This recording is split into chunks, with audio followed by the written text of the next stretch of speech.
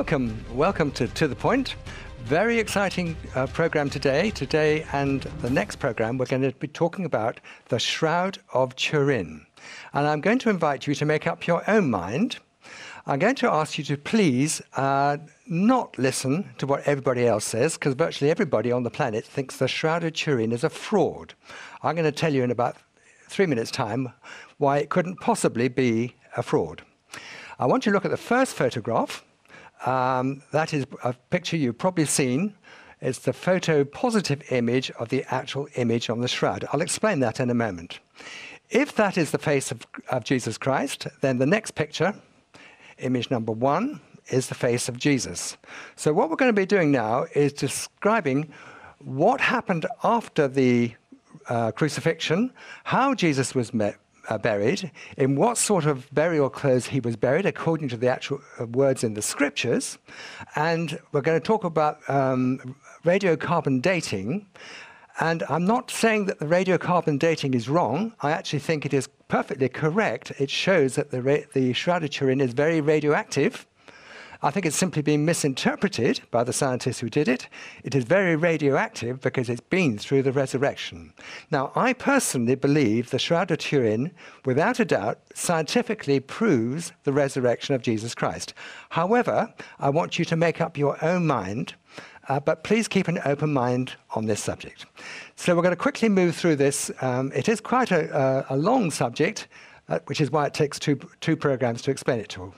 The next picture is image number 2.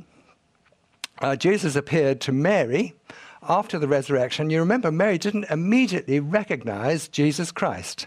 And I think it's the same with the Shroud of Turin. People don't instantly recognize Jesus Christ. In fact, I think the Shroud of Turin is a parable. I think the Shroud of Turin is a parable, a scientific parable, which actually only genuine believers in the Bible will ever understand. Because most people see the Shroud of Turin, they look, but they don't really see, and they hear about it, but they don't understand. So I want you to look and see and understand about the Shroud of Turin. I hope you find that exciting. I want you to play Sherlock Holmes with me. All right, let's move on now.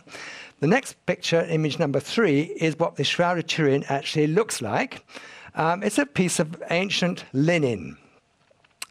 It's actually 14 foot 3 inches long and 3 foot 7 inches wide. It is currently kept in Italy, in Turin Cathedral. But it's only been there for the last 400 years. So if it is the Shroud of Jesus Christ, it's only been there for 20% of its lifetime. It actually has the photo-negative image of a scourged and crucified man. And what we're going to try and do is to try and work out how that image got there and who that could be. Now, the next image, number 4, is to explain to you what photo-negative and photo-positive is, because a lot of people now use digital cameras and don't really understand about photo-positive and photo-negative. On the right, we have an ordinary picture of Robert Louis Stevenson. On the left, we have a photo-negative image of him, and you'll notice that all the black has now become white, and all the white has now become black. That is what photo-positive and photo-negative means. In the old days, we had cameras. This is before digital cameras arrived, and we took photographs. And when we got the photographs back from the chemist, you had a little strip of negatives with them. And that's what they look like. Next one, please. That's number 6. On the left, you can see a photo negative image on the shroud, and on the in 1898, Secondo Pio took a photograph, and on the right you can see what he actually saw, which is a photo-positive image of the image on the left, and it astounded him. I think it is an astounding image. So let's move on to the next one, image number 7. Now, the great controversy is who exactly created or supposedly created this shroud. Now, it's supposed to be, according to the carbon dating, it's supposed to be medieval. And most people seem to think that the most intelligent man around at the time was Leonardo da Vinci, who's on the left. Leonardo da Vinci lived from 1452 to 1519, and the question is, could he have created the Shroud of Turin? He certainly was a very, very intelligent person. Highly gifted scientist, artist, and a lot more besides. Image number 8, he actually did have a camera obscura, which is a fairly primitive camera, but, one big but, what it couldn't do is image number 9, it couldn't create a three-dimensional image of the face of Jesus Christ on the shroud. We need image number 9 up so that we know what we're talking about. Okay, I'll explain that the Shroud of Turin has encoded in it three-dimensional information, and nobody knows how it got there, and nobody can do it today. So there is a three-dimensional image of the face, I believe, of Jesus Christ. Let's look at the next picture, number 10. There is a three-dimensional image of the body of Jesus Christ taken from the Shroud of Turin. Now, that is why I don't think it is at all possible that Leonardo da Vinci or anybody else created the Shroud of Turin. In other words, I don't think it could possibly be a fraud. Let's look at the next picture, image number 11. There are the hands on the Shroud of Turin, and as you can see, they look like X-rays. Well, X-rays have only been around for about 100 years. Leonardo da Vinci didn't have access to X-ray technology, and I can't understand how a medieval forger could possibly do something with X-rays on it. Right, let's move on. And I want to tell you next about image number 12, which is a VP8 image analyzing computer. Now, this was designed during the space research program during the late 60s and early 70s. And I want to explain to you what the VP8 image analyzing computer actually did. If you look at the next picture now, image number 13, what we have there is a satellite going around the moon and taking lots and lots of photographs of the moon. Because you remember in 1969, they actually launched a satellite, and eventually they sent a man to the moon. You remember two men walked on the moon. Well, they wanted to know what the various volcanoes and craters in the moon were like, so they sent this orbiting satellite to take lots and lots of photographs, and they sent those images to the special NASA research laboratory, to those two people on that photograph you're seeing right now. And the central one is Dr. John Jackson, who is a nuclear physicist. And you can see on the left of that picture, let's look for image number 14 again. If we can look at image 14, on the left is a space research picture of a man in space, and on the right is the Shroud of Turin. Now, the Shroud of Turin has always been very, very controversial. So somebody had the bright idea of putting the Shroud of Turin under the VP8 image analyzing computer. And this is what they saw. They saw three-dimensional encoding, so that under the VP8 image analyzing computer, they saw a three-dimensional face, and they were absolutely stunned. I want to tell you right away, there is no other two-dimensional image on planet Earth that has three-dimensional encoding in it. Let's look at the next picture, number 16. There is again the three-dimensional body of Jesus.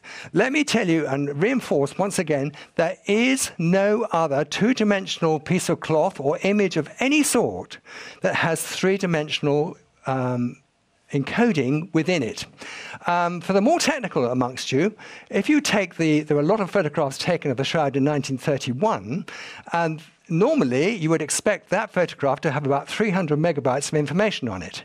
Actually, that particular photograph has over a gigabyte of information, which means it has more than 3 times as much as it should have.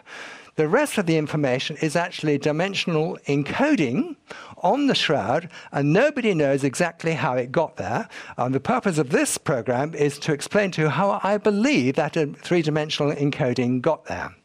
Image number 17 is an image of the linen cloth, the shroud, over the body of the person within the shroud, who I believe was Jesus.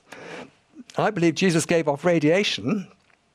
So, for example, if that was the nose of Jesus, the radiation from the nose scorched the shroud near the nose, but if the lower part is the eye, which in medical terms we would call the orbit, there would be less radiation from the eye. Let's move on and you'll understand what I'm talking about. I want to show you now an image collimator. That is something you probably won't have heard of. It's an instrument used to focus light rays. Now, in order to make a Shroud of Turin, what you actually need is a nuclear collimator with three-dimensional encoding properties. And let me tell you that a nuclear collimator with three-dimensional encoding properties is not available on planet Earth. There is no such apparatus on planet Earth. It hasn't been designed yet. Nobody can do this. Nobody today, given unlimited funds, can make the Shroud of Turin or anything even remotely like it.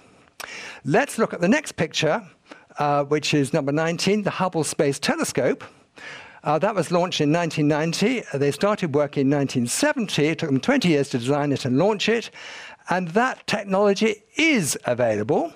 And I believe Leonardo da Vinci was so clever that he could have created, designed, and launched the Hubble Space Telescope because the technology is available today. However, I do not believe it's possible for Leonardo da Vinci or NASA technicians or anybody on planet Earth to create a three-dimensional Shroud of Turin. Let's move on now and move to the next picture, which is number 20. First thing people say is the Shroud of Turin is not in the Bible, and that's another reason why people say they're not interested in the Shroud of Turin. This is an image of Lazarus after Jesus raised him from the dead. And you'll notice that Lazarus is wound in bandages. If we go to I'm not going to read out all the text because it'd take too long, but in John 11, verses 43 and 44, we're told that Lazarus was wound in grave clothes. There is the grave clothes, kairos. The Greek is kairos, and basically they are bandages. So when Lazarus came out of the tomb, his body was wrapped in kairos. In fact, on Easter Sunday morning, the two Marys were going to go and anoint the body of Jesus with ointment and bury him properly with kairos or grave clothes in the same way as Lazarus. But it took about 6 hours. Right, let's move on now. The next picture I want to show you is a sudarium.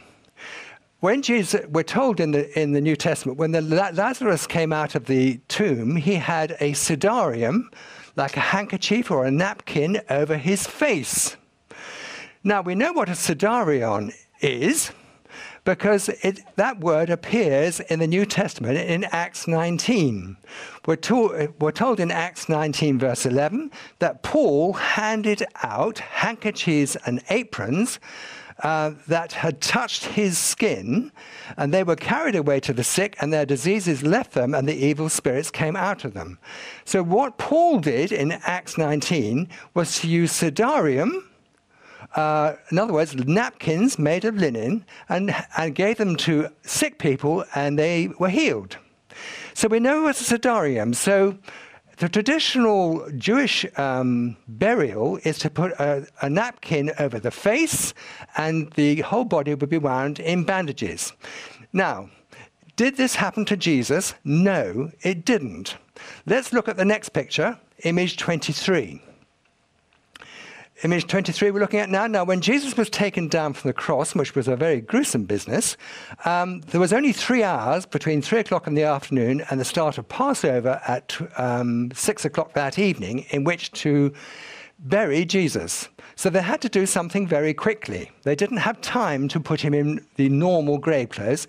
They put him in a huge cloth. And there are two separate words used in the New Testament for that large piece of cloth. In John 20, verse 6, it says this: Simon Peter came following him and went into the tomb, and he saw there the linen cloths, the Greek is orthonia, lying there, and the handkerchief, the sudarium in Greek, that had been around his head. So Peter actually saw two pieces of cloth. One was an orthonia and one was a sudarium. We've already looked at sudarium. We know what that is. That's like a napkin or an apron. That was over his face. When somebody dies, either in a hospital or a battlefield or a car accident or anything else, even today you will cover the face. And that's the very first thing they did. As soon as Jesus came off the cross, they covered his face with a napkin. A linen napkin. But then they cover the rest of his body with this thing in Greek called an orthonia. Now, the thing, when you study the New Testament, it's very good to have a Greek lexicon with you so that you can find out what these words actually mean. There are two words. One is a syndon and one is an orthonia. I want to go to the word syndon first. In Mark 15, verse 46, it says that he bought fine linen, the word is syndon, took him down and wrapped him, that's Jesus, in the linen, and the Greek word is syndon. So we want to know exactly what Jesus was buried in. Well, we know what syndon is if we look elsewhere in the New Testament. Let's look at image number 24 now. Now, there is a picture of Mark, who wrote the Gospel of Mark, or to whom it's attributed, fleeing the Garden of Gethsemane, leaving behind him a cloak which covered his whole body. It's blue in that picture, called a syndon. We're told about that in Mark 14, verse 51. A young man wearing nothing but a linen garment, a syndon, was following Jesus. And when they seized him, he fled naked, leaving the garment, the syndon, behind. So Jesus was buried in something like Mark was wearing in the Garden of Gethsemane. Right, let's move on to this other word, orthonia.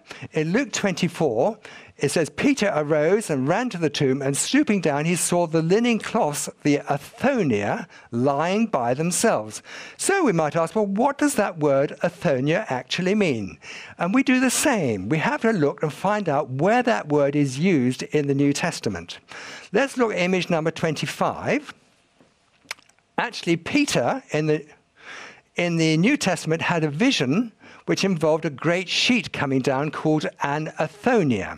So in image 26, Jesus was buried in a great sheet or a large piece of cloth suitable for covering a person such as Mark. So a shroud is definitely in the New Testament. Now, this is confirmed that the shroud is an ancient piece of linen by the next picture, image number 27, a wonderful lady called Mestil Fleury Lemberg, who is a world authority on ancient textiles. She was the former curator of the Swiss Abegg Foundation Textile Museum. She has various technical things to say, but what she actually says in image number 28 is that the piece of the linen is actually a very precious piece of ancient linen woven on the same cloth as another ancient linen found in Masada, woven on the same loom. So we know that that is a first century linen, not only for this reason, for other ones I'm coming to. We're now going to look at a forensic examination of the shroud by image number 29, Dr. Robert Bucklin, who is a forensic pathologist who's gone to be with the Lord now. He's actually, in his lifetime, did over 25,000 postmortems. In America, they call them autopsies. But he found lots of things, and we're going to look very quickly at what he found. Image number 30, there is the Shroud of Turin, the front and the back, and you can see, we're going to look at it a bit more closely, lots and lots of scourging marks. Let's look at the front more closely in image 31. What you can see there is lots of scourging marks. Remember, Jesus was scourged and all of his skin was ripped off. You can see the crown of thorns with the blood tracking down, and you can see the marks in the wrists there on the shroud. Let's look at image number 32 now. there was blood flowing from the scalp. Now, that is clearly on the shroud, and actually on the original shroud, it's bright red with lots of bilirubin in it, which is given off by tortured people, and that's why it's bright red. It's bright red on the shroud. On that particular photo-positive image, the blood is in photo-negative. Right, next picture. Dr. Robert Bucklin noticed that the nasal cartilages had been fractured, and there was lots of bruising around the face where I believe Jesus had been bullied by 480 members, 480 soldiers, as I described in the talk on the crucifixion. Let's look at the next picture, number 34. He noticed that there was a large collection of blood around the right chest wall, and that's where the lance was placed between the 5th and 6th right ribs by the soldier at Golgotha, making sure that Jesus was truly dead. Let's look at the next picture now. This is image 35. There are the nails in the wrists in Desktop's point. Remember that actually the nails didn't go through the palms of the hand, but through the wrists. And the next picture, there actually in image number 36 is Desktop's point. That is actually where the nail went in, and you can actually feel in the back of your own hand a little place where you can put your thumb in on the back of your wrist, and that's where the nail went through Jesus' wrists. Image number 37, when Jesus hung on the cross, his hands became rather like claws, and his thumb was what we call pronated, in other words, flexed inwards, and that's why on the shroud the thumbs appear to be missing. Image number 38 is the nailing of the feet. And image number 38, you can see that some blood tracking down onto the shroud from the blood around the feet. Next picture now, we're looking at the image 39. We're looking at the back of the shroud now. And what you can see there is lots of scourge marks, lots and lots of scourge marks, because remember, Jesus was whipped with basically a cat and nine tails called a flagrum, and his skin was ripped off, and you can see that he has scourge marks on his back and on his legs. In fact, it says in Isaiah 52 that he was unrecognizable on the cross. Let's look at image number 40. Jesus was carrying the heavy crossbeam, and in fact there's bruising over the back, over his shoulders on the Shroud of Turin. Finally, Dr. Bucklin actually concluded, from all of this data, it's not an unreasonable conclusion for the forensic pathologist to determine that only one person in history has undergone the sequence of events as described. That person is Jesus Christ. So that's what Dr. Bucklin actually says. What you're looking at now is actually Dr. Max Fry, who's a pollen specialist, a member of the STIRP team, Dr. Max Fry, and he's actually a botanist, and he found lots and lots of pollen and spores on the shroud. Let's look at image 42, spores on the shroud. He found in 1973 and 1978, he took lots of samples from the shroud, and he found that it had lots and lots of different spores and pollen of plants found only in Jerusalem. Now, the next picture is image number 43, and that's Dr. Avinoam Danin, a botany professor at the Hebrew University in Jerusalem. And he was shown the Shroud of Turin. I haven't got time to describe his detailed discoveries. He found various spores on it. Let's look at the next picture, number 44. He found Zygophyllum dumosum, the spores of that plant. And he found the spores of a next plant, which is 45, Guandelia 2040. And he said that the shroud definitely came from Jerusalem. That's what he says. The Shroud of Turin came from Jerusalem. So we got halfway through describing the Shroud of Turin. I hope you're interested in this. If you're interested, please write to me at info@Revelation TV. There's more information on my website, which is freechristianteaching.org. And please don't miss the next part, which is all about the resurrection of Jesus Christ and how that image got onto the shroud. Thank you for joining us. It's lovely to have you. God bless you. And we hope to see you again on To The Point very soon. Bless you, and it's so exciting. Bye now.